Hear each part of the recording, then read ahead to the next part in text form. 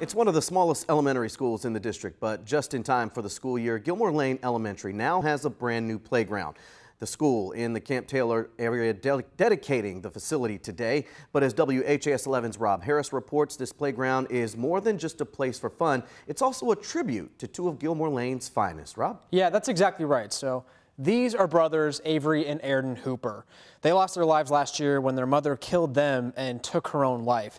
That loss shocked the small, tight-knit community of Gilmore Lane Elementary. But over the past few months, the teachers, parents, and students have embarked on a special project to help with the healing process.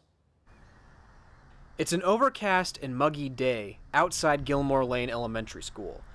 But that's not going to stop Alexandria Emery from seeing the new playground with her daughter Lillian. Lillian's a second grader here at Gilmore Lane, the same school Alexandria attended years ago. Only things looked a lot different back then. It amazes me. I mean, it really does. I dreamed of something like this. I told all the kids that the minute that they cut that down, I was going to be the first one playing on it. All I had was a seesaw and a hopscotch mat.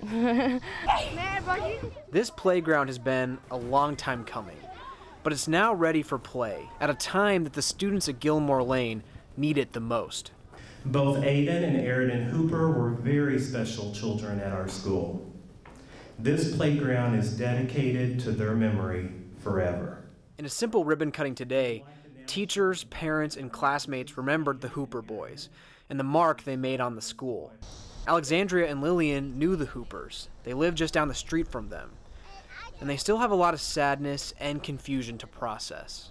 But watching this playground finally materialize before their eyes and dedicating it to the friends they lost helps just a little bit. And knowing how much Avery and Airden would have loved it makes it all the more special. This new playground was made possible by the donations from the community, but it was also helped along by fundraising by the students at Gilmore Lane. Lillian, whom you met in that story, even held a lemonade stand to raise money for different parts of it.